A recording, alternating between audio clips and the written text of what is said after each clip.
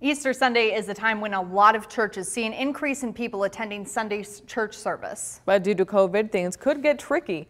Our 3 News Now reporter Danielle Davis visited with the King of Kings Church as they're getting ready for Sunday service and the extra steps they're taking to keep everyone safe. The stage is being set, sitting there on the signs put up, and sanitizing stations already in place as the King of Kings Church is preparing to keep everyone safe and socially distanced this Easter Sunday. They say they've set things up with their in-person experience so that no one will have to worry about overcrowding. But we also work really hard to provide comfort over capacity. Our number one goal is we want people to have a wonderful experience here. And so as they come, we want them to say, this felt like home, this felt good.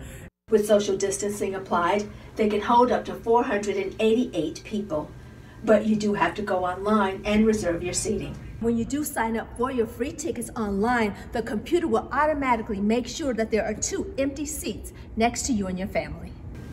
Everyone will be given a seat number as well as a gift bag with your very own hand sanitizer. We're excited to have people back live in our facility and our ticket system, and we've got seats that are still available for people that are safe, spacious, sanitized, and secure. When the church fills up, they will have an overflow room. People can also watch their Easter Sunday church service online. In Omaha, Danielle Davis, 3 News Now.